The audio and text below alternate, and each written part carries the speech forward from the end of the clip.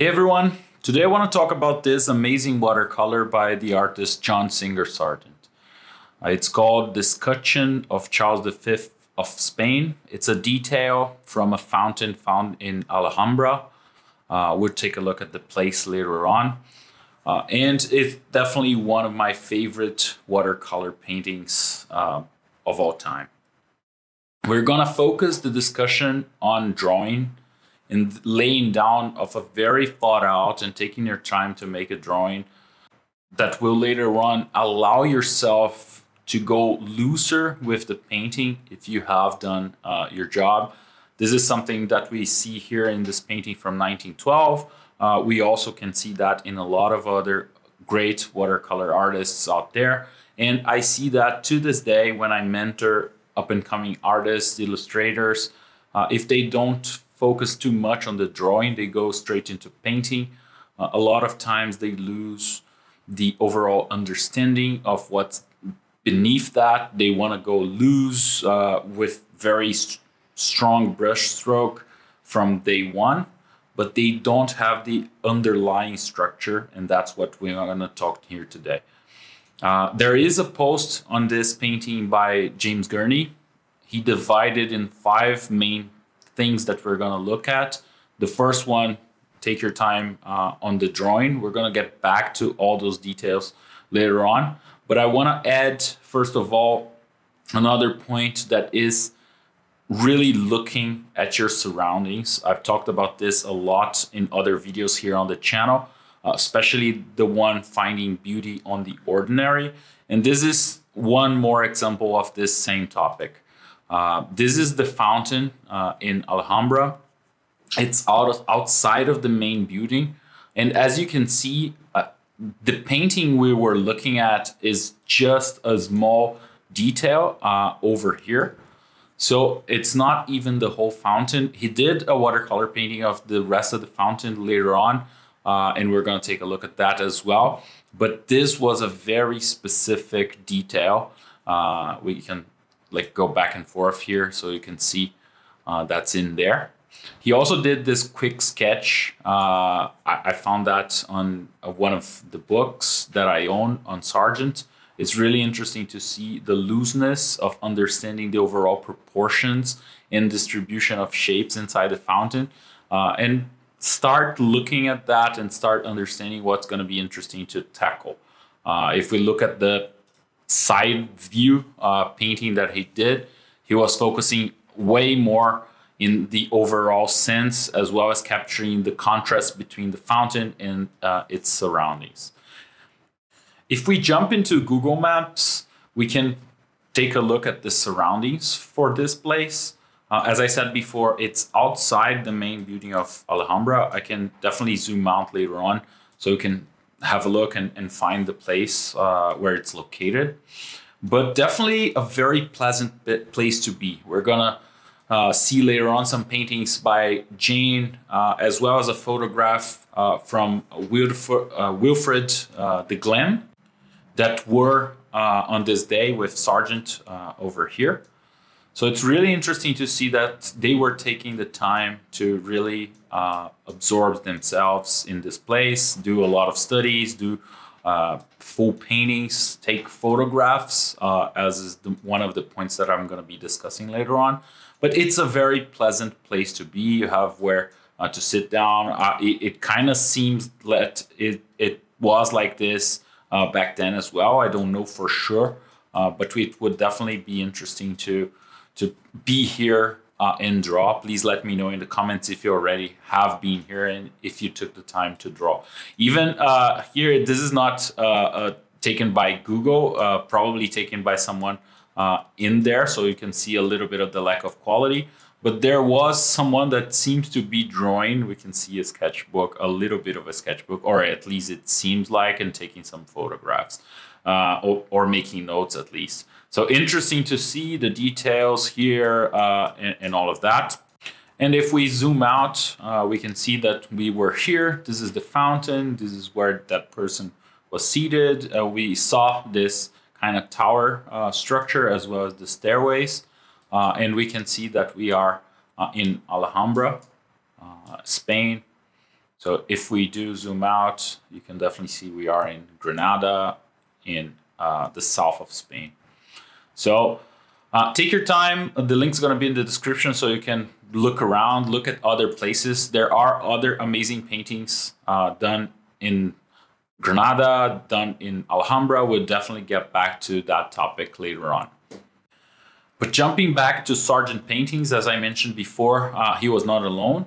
So this is the painting by Jane, done in oil in the same place, or potentially finished at home, even potentially using this photograph as a basis and remembering some of those colors, using her imagination in some of those colors as well, because this is almost sunset. So she would have very small windows of time to really paint that using this kind of look and having that kind of feel. It's interesting that a photograph was taken here. I'll get to that point in a bit.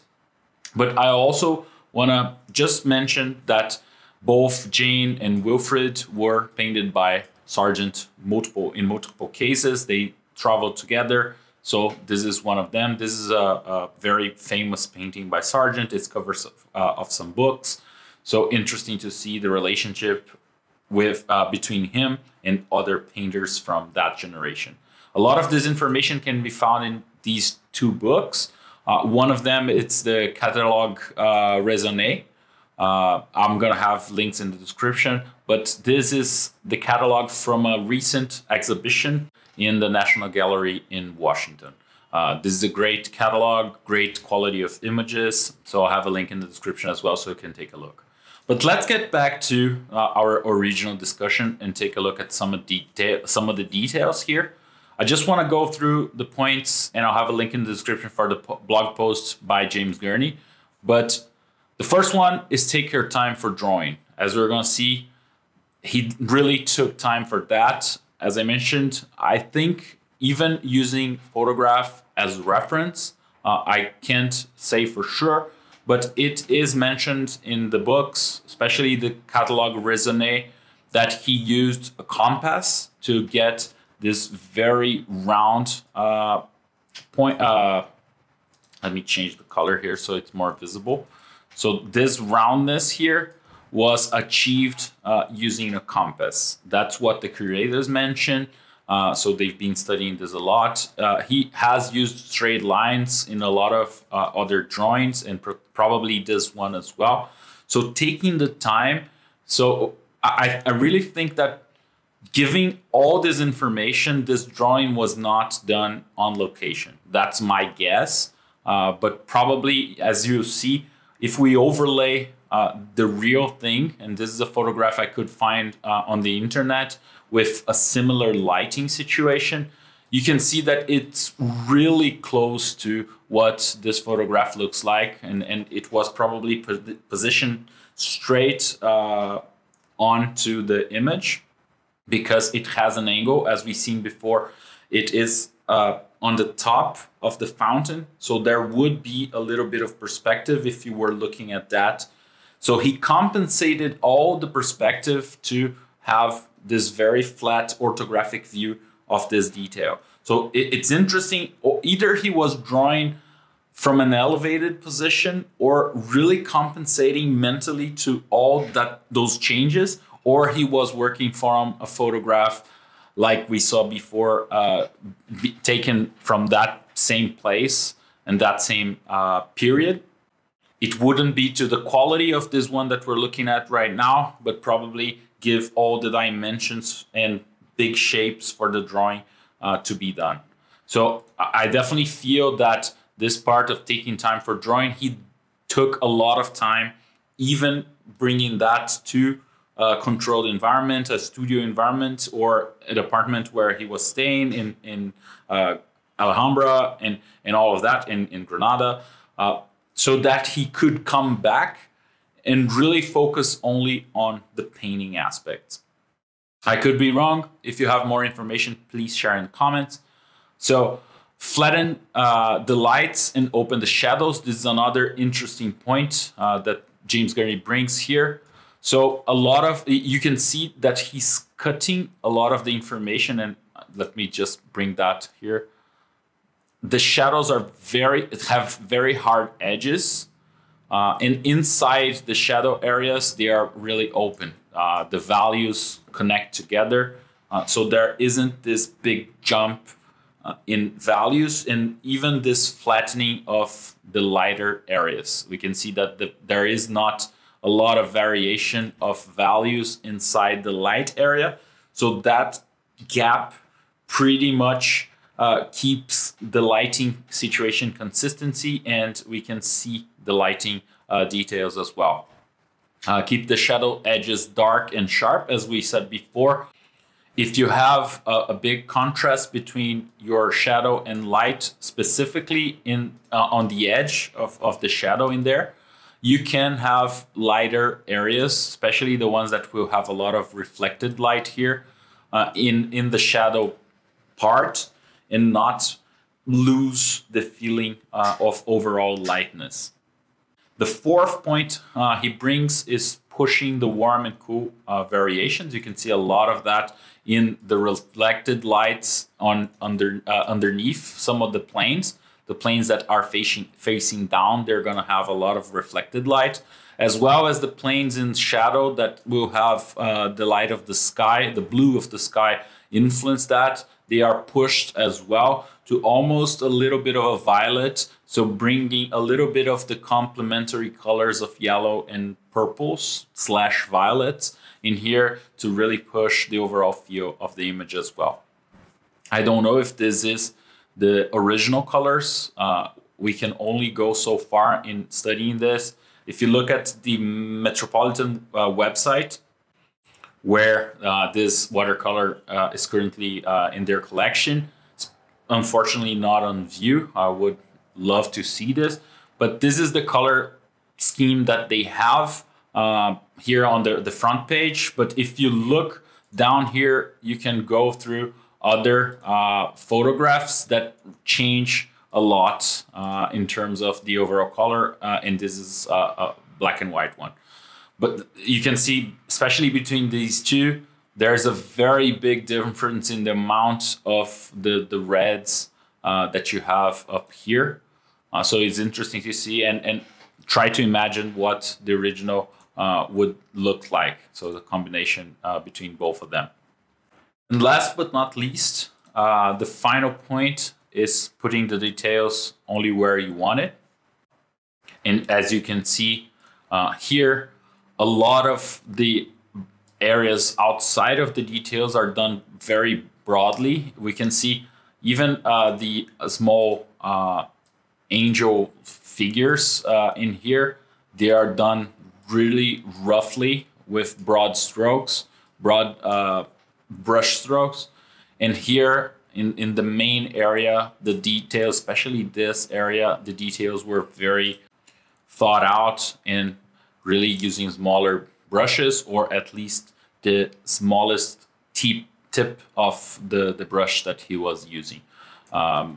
Sargent used a lot of different materials. You can see even masks in some of his watercolor paintings, and we'll get back to that in another video. But here you can definitely see him taking the time. Let's jump right in and look at some of those details closer. It's interesting to see that even some of the letters that were on the painting, and we can see that down here as well. If we look at the first photograph, he got even the typography here is pretty much the same or very close to what we can see in there. And when we get to the details, we definitely see that he was taking the time to look at all of those. You can almost lose those details if you're not taking the time to look at it. If we go back to the bigger picture, if we take the time to just try to find that, and especially if you were there, you probably couldn't see it. But he definitely took the time to look at those, potentially using the photograph, and get a lot of those down on pencil. If we zoom in, you can see the pencil work in here. All the graphite is coming through. the drawing. And you can see that he used that coming in here, even broadly and not very detailed and intricate, but following the lines of the drawing that he did before. So here as well, you can see a lot of those details. If we look at the photograph, here you can see also a lot of the close details. Even there is a letter V in there that you can't see in very detail. And here, jumping on to the details that we were mentioning before, it's really interesting to see that flatting of the light areas that we were talking, and some of the details that come out to really hold the overall readability of the image. So if we look right here, we can see some of the details on the feathers were left out. As we can see in here, if we go back and forth, there are lots of details on those feathers that were definitely left out. And it just reinforces what James Gurney was mentioning of putting the details where you want them to be. We can see those details here. They are really taking the time. Some of them are left out. He even decided to put just 2 of those instead of the 5 that we can see. You can see a little bit down here, but they definitely changed a little the configuration in there. They were supposed to be up here. So that can attest as well against the theory that he was using photograph, especially a photograph underlay to some extent. So the letters, once again, that are harder to see from a naked eye, and he was definitely looking from a lot of different sides and different lighting situations to find all of those details.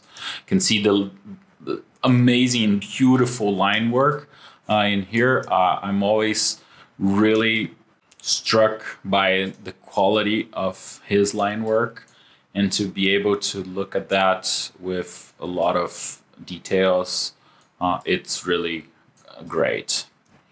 So take your time to look at the image. You can find it in high resolution as it is under Creative Commons, and definitely even worth doing a study of this, a copy of this. I would love to do it. I'm scared of trying it out, but definitely would be an amazing exercise. Just before we leave, I want to show another example on the same topic. This is another watercolor by Sargent.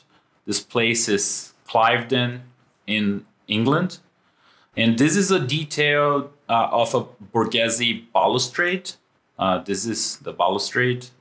As you can see, even the composition, and we discussed that a little bit in the beginning of the video, as well as my video on composition, deciding what you're going to portray and how you're going to portray it goes a really long way. If we look here again and even go closer in detail, we can see a lot of those details, and even those dragons and the ego in here, they were taken out in the final image. So they are really, really rough. The idea was to look at the overall picture and how to use those repeating shapes. The line here is beautiful. We're going to get to that. But it's really interesting to see how he gets something like this and turns that into this. So just some zooming in here to look at the details. As I said before, the grouping of lighting as well as the line work here, and even the way he does these strokes to get the separation in there, it's really interesting.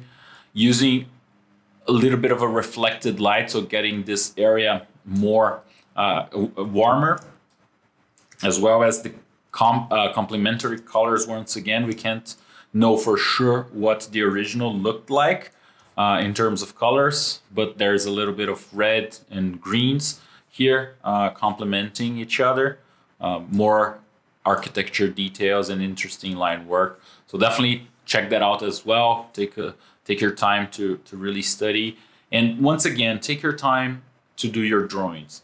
You see that the overall painting is very, very loose. Even some of the brush stroke in here, the shadows and all of that, it's very loose. Watercolor gives us the chance to connect a lot of those shapes. If we look in here, we can see a lot of those connections between the brush strokes and the water acting right here. But as you have a very thought out and very structured drawing beneath that, you can read what you're seeing in there. So take your time. If you're doing a watercolor, if you're doing an illustration, it would definitely help out the final result of your painting. So that's it from me. I hope you learned something. I hope you enjoyed this amazing image. And if you've been there, please let us know in the comments. It would be great to chat a bit about that. I hope to go there myself someday. There are lots of other amazing paintings done in this area or using this area as reference from Sorolla, Edwin Lord Weeks, and a lot of the artists that I really admire and that you have seen here on the channel before. So go ahead, great studies, do your drawings, do your paintings, and I hope to see you all again in other videos. Have a great day. Take care.